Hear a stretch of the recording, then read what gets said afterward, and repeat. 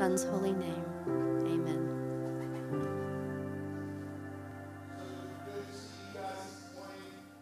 A reminder before we really get things fired up. We're looking to continue to create a little bit more space. You guys have done a great job this morning, kind of spacing out. That's really good.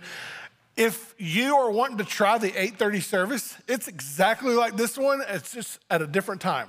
So we're trying to see if we can't pull a little bit more people down the first service and create a little bit more room in the second service to kind of balance them out a little bit. I feel like if I could balance the two services out, that everyone spaced out would be really cool. I know some of us are we're 11 o'clockers, and that's fine. But if you're thinking or toying around with a different time frame, 8:30 would be a great one. Try it for a couple weeks in a row. Like I said, it's the exact same service as the 11 o'clock service. With that, I was sitting here in the worship service during the first song, and I was like, man, this sounds so amazing. Like this just like, wow, like I'm just in awe how awesome it sounds this morning. And then Craig texted me and says, hey, your mic's on. I was like, that explains it. And so I had to go back and change my battery because my battery was dying. But sorry y'all missed out on the rest of the worship service. I had my mic off. So you're probably thinking, that's why it got better. But those join us live stream, Bulverde Assisted Living, we're so glad you guys are with us today online. Today we're talking about how homes are better than tents. Now I gotta know, how many of you are campers? You love to camp. Where are you at? Okay, all right. I like it to camp. I don't love to camp. Now, if I'm going on an RV, okay, or glamping or those kinds of things, like if I've got running water and AC and I'm just not at my home, like a hotel, those are really cool things. My wife says she loves to camp under 4 stars. That's the only kind of camping she loves to do. I don't like to do the primitive thing, like the whole go down to the river and wash your hands kind of thing. If I'm camping, I wanna know, where is the electricity at? Where's the running water at? Because at June, I want to plug in my box fan and put it in the tent with me kind of a thing. I'm that kind of a camper. But I know some of you guys you're like, pack it in, pack it out, everything. And y'all are awesome. There will be a reward in heaven for you, I know for that. But homes are really better than tents. And the Apostle Paul makes this case here. Now, he's not really talking about camping in this moment, but that was an effort to be creative. But in 2 Corinthians chapter 5, starting in verse 1, Paul writes, he says this, for we know that the tent, that is our earthly home, is destroyed, and we have a building from God, a house not made with hands, eternal in the heavens. For in this tent we groan, longing to put on our heavenly dwelling, if indeed by putting it on we may not be found naked. For while we were still in this tent, we groaned, being burdened, not that we would be unclothed, but that we would be further clothed, so that what is mortal may be swallowed up by life. He who has prepared us for this very thing is God, who has given us the Spirit as a guarantee. So we are always of good courage. We know that while we were at home in the body, we are away from the Lord, for we walk by faith, not by sight. Yes, we are of good courage, and we'd rather be away from the body and home with the Lord. So whether we are at home or away, we make it our aim to please him. For we must all appear before the judgment seat of Christ, so that each one may receive what is due for what he has done in the body, whether good or evil. If you're taking notes in the back of your bulletin today, the first thing is this: tents are temporary. Tents are temporary. I know when my kids were younger, they would like to camp.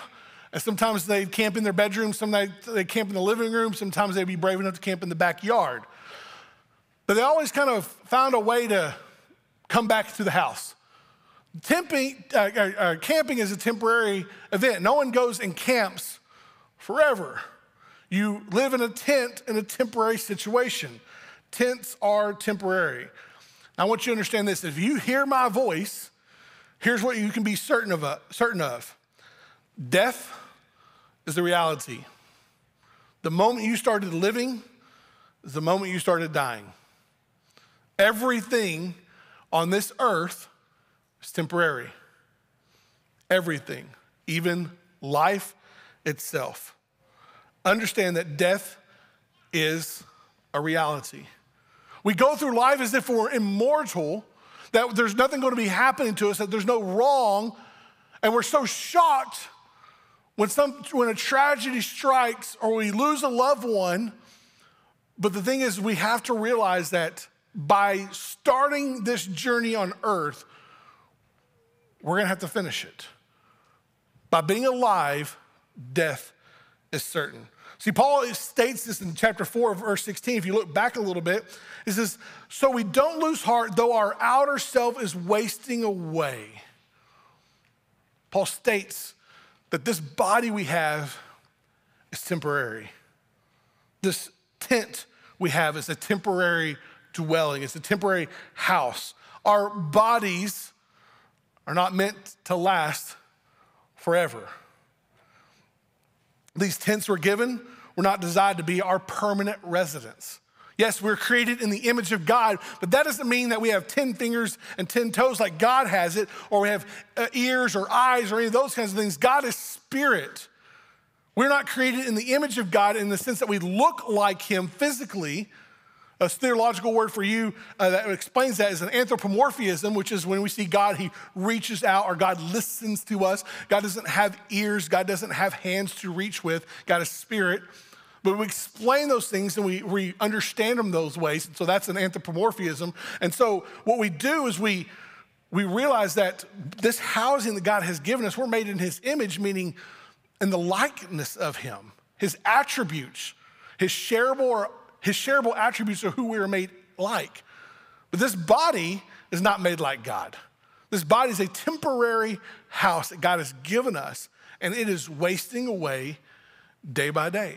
Now, I know that this last week I turned 42. I know some of y'all are like, you're a spring chicken. And some of you people are like, you're old. You know, I get it. I'm right there in the in-between kind of thing. But I'm old enough to realize that I don't get to do everything the way I used to do it when I was 20. If I was playing softball right now, I don't play it like I did when I was 20, 23 years old. I can't go out and run a Spartan race as well as I did when I was 28 and 30 when I was running those races. I'm a little older now. I'm a little more out of shape, or have a little more shape, one of the two, depends on how you look at it.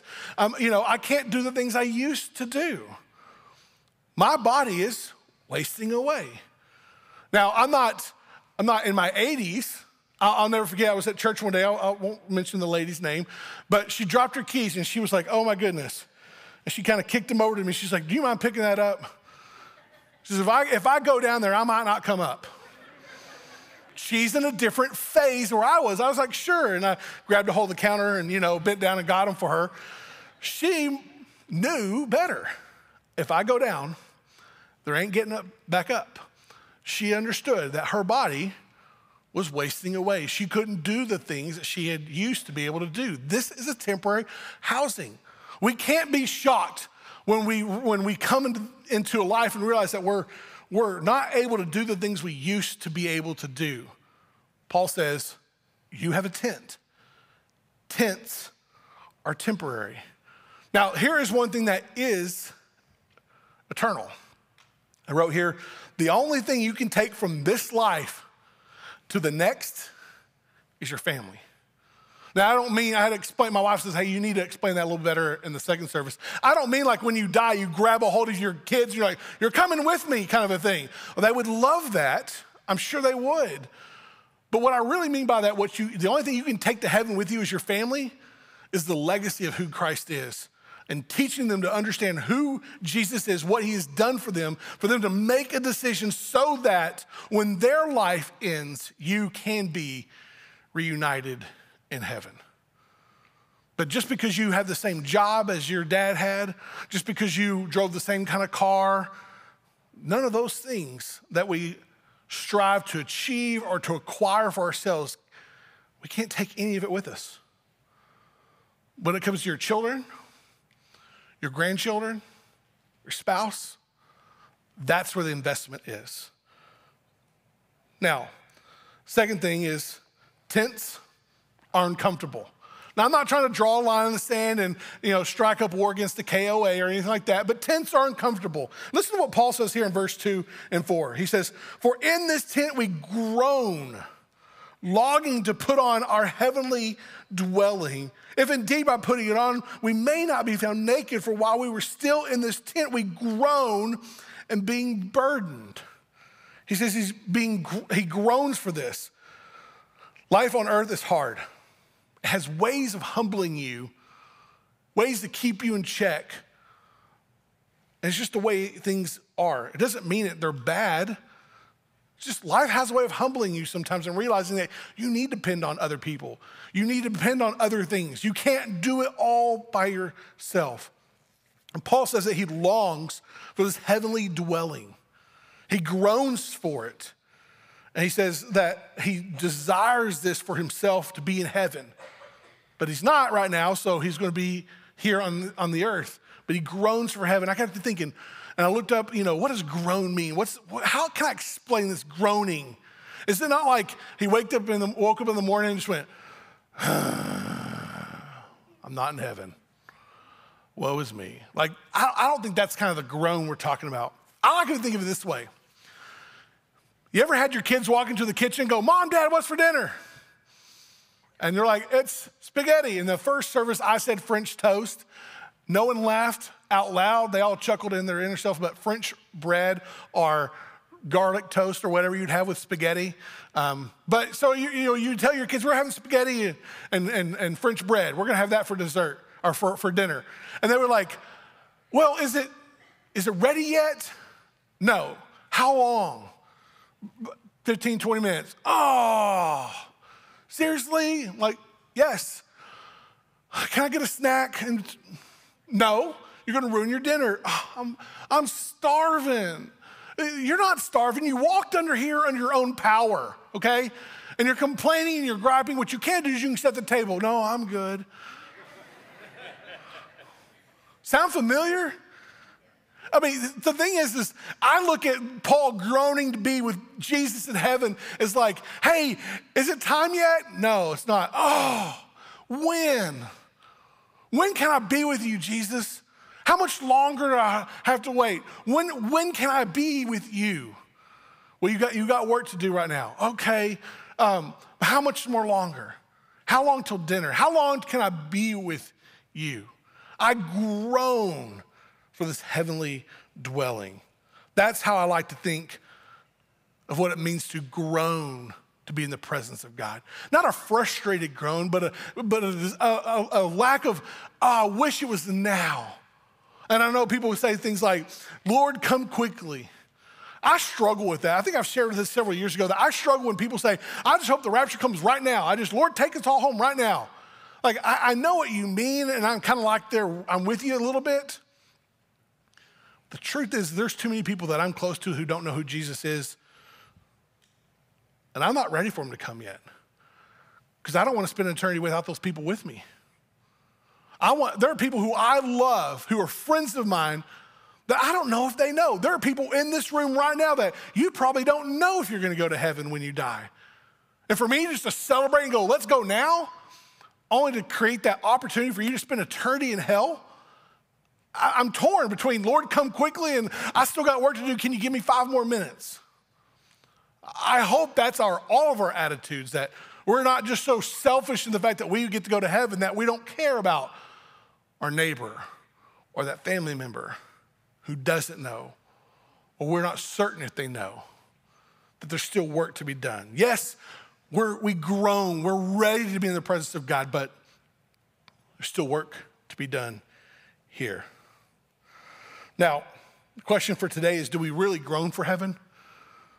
I mean, when was the last time we reacted the way I just kind of described it? I'll be honest with you, for me, myself, not very often. So do we really groan for heaven? Do we spend time thinking about it? Do we spend time preparing for it? Ensuring our families and our friends are going to be there? Or we think more about how can we make more money?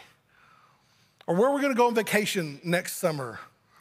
Or what's next, this next big purchase I'm looking at doing. Those things aren't bad. They're just not as important as Jesus. Going on vacation is not bad at all, but it's just not more important than our time and energy spent on the kingdom. Figure out what next big purchase we're going to buy, next big tool we're going to buy for the shop, isn't a bad thing to think about. It's just when we put that as a higher priority than the kingdom. When we're not able to contribute to kingdom needs because we're too busy storing treasures up here in our own garages. Jesus says this in Matthew 6:19-20. He says, do not lay up yourselves treasures on earth, where the moth and the rust destroy, where the thieves break in and they steal, but lay up for yourselves treasures in heaven, where neither the moth nor the rust destroys and where thieves do not break in and steal. These tents are uncomfortable that we have because they are temporary.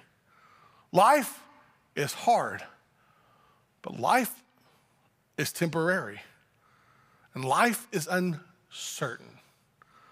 Many of us realize here that our time could come at any moment, but we live our lives sometimes separate than knowing it here and preparing for what is most important. The third thing is this: home is where the heart is. You probably have that in your kitchen or your back door, maybe in your garage leading into your house. Home is where the heart is. Well, Paul understood that. He said that he wants to be home with the Lord.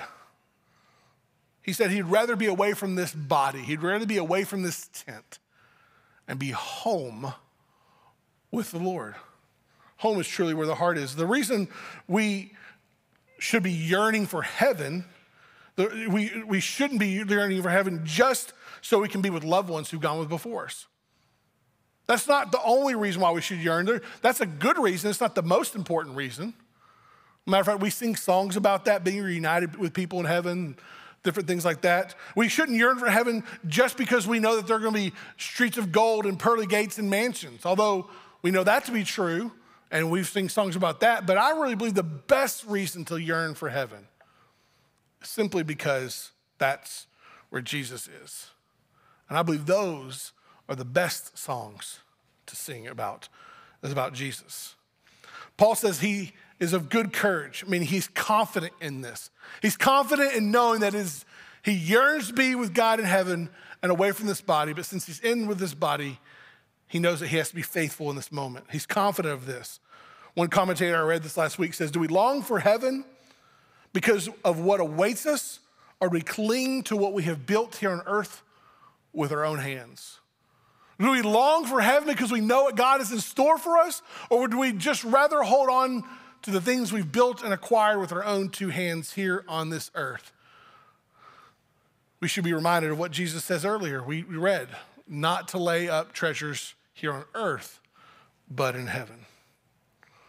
Last thing is this: God is watching. Paul writes here in verse 10, he says, for we must all appear before the judgment seat of Christ, so that each one may receive for what is due for what he has done in the body, whether good or evil. In all this yearning, we must know that we will have to give an account for the life that we have lived here on earth. So what is the judgment seat of Christ? What is that? We should not look at the judgment seat of Christ as God judging our sins. Our sins have already been paid for by the blood of Jesus Christ. This is a more of a judgment of stewardship. Romans 8:1 tells us there's no condemnation for those who are in Christ Jesus. When God looks at us, he sees the sacrifice of his son. He sees the purity of what Jesus has done and cleansed us from all unrighteousness. That's what God sees when he looks at us. So this is not a judgment of whether you're going to heaven or hell. That's the great white throne judgment. Okay, that's before he casts the lake of the fire. This is a judgment based off stewardship. God is rewarding us for our lives, but also we have to give an account of ourselves, of how we steward things. Now, I'm not one of those pastors who likes to take this, like you're gonna have to give an account and just wanna hammer it down your throat, make you feel guilty about all the times you were disobedient and all the times you didn't follow through with God and all the times you didn't write that tithe check and all the times you decided to sleep in and not go to church and just, you're gonna have to give an account. You're gonna stand before the Lord. And yes, that is true. But at this judgment, we'll also be able to stand before God and be rewarded for the work that we have done, for our faithfulness. We will have to give an account, and we'll also be rewarded at this judgment seat. The truth is, we're actually in full control of how this meeting will go. Now, we're not conducting it in the sense that we get to say, okay, Jesus, have a seat there. Let me talk to you about this whole thing when I was 6. We're not in charge of the meeting, how it's going to be conducted. We really didn't even know how it's going to go about. We just know that we have to give an account. And our imagination kind of runs wild from that point on. But you get to determine how that meeting goes based off your faithfulness or lack of faithfulness to King Jesus. So you can on earth be thinking, oh my gosh, I can, is there any way I can skip that meeting? Is there any way I can bypass it? Is there any way I can, not have to stand before God and listen to and be held accountable for those things? Like how's that gonna work? Or you can sit there and go, I can't wait to listen to the guy, the man, my Savior, my God, who I devoted my life to look at me and say, thank you, and give me a crown and bless me. I cannot wait for that moment to stand before my Savior and hear him bless and say the things of my life of faithfulness. We are in control of how that meeting will go. So, while we're in this tent, this uncomfortable tent, and we really want to be with Christ, and we're not yet, and there's this tension that we want to be there, but we can't, we have something to do. The question is, going back to that kitchen illustration, and God says, you say, hey, God, I want to be with you. And he's like, well, it's not time yet. Oh, well, how much time? Well, I don't really know. It's not time yet. Well, hey, how about you set the table in the meantime? Question is, would you say, yes, Lord, and start setting the table? Or would you be like most of us when our parents ask us to set the table and we go, no, I don't want to. I'm too tired. Just let me know when it's my time. I'll show up. I'll show up for the dinner table, but I don't want to have to do any work in between. God's watching. He's looking for his saints to bless, to reward, but also give an account. Paul says he's prepared for us, so that we receive what is due for he's done in the body, whether good or evil. So my question for all of us today is, first of all, individually, do you know Jesus? Do you really know him? And the question is, does he also know you? Is your name written in the Lamb's Book of Life as sin paid for, eternity sealed by the blood of the Lamb? Is your name written in that book? If you're uncertain, can I just encourage you, for those who are online, to email. Just go to our church website and click on anyone on the staff page and email them and say, I want to have lunch with you. I want to have coffee. I have questions about what it means to be really saved. If you're here today, don't leave today without talking to one of our deacons, one of our staff members, and say, I want to talk to someone about what it means to know that I am a believer in Christ. How do I know that I know? Are you being obedient to him?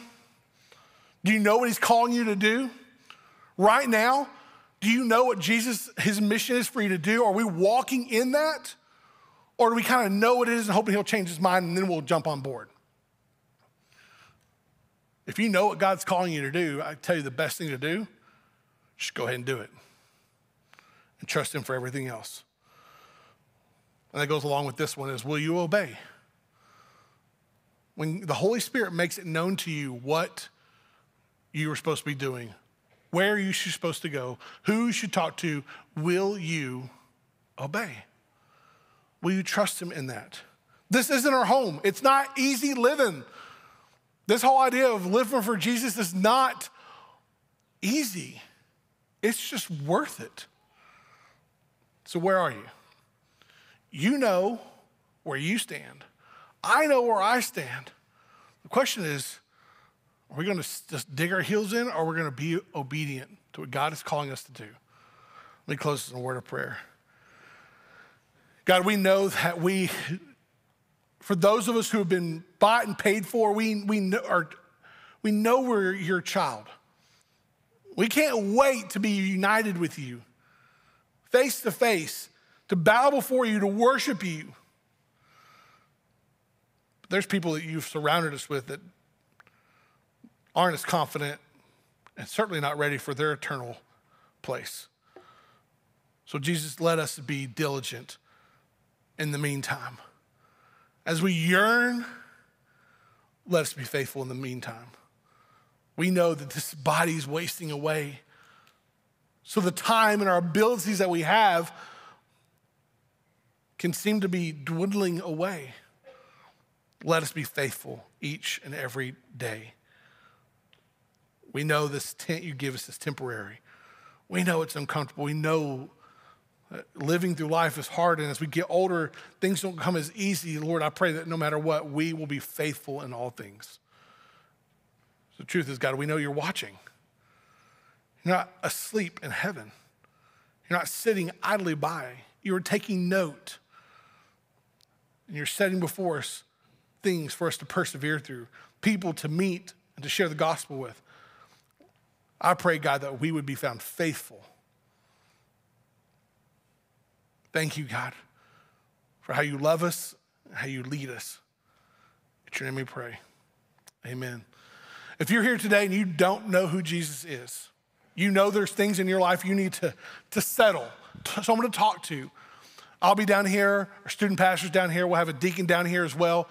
On your way out, just come down and talk to us. Or maybe you just you're new, you're visiting with us, and you want to introduce yourself. We'd love to meet you and greet with you, but pray you have a safe time. Be careful on your way out. The sidewalks are a little slippery, so be careful on your way out.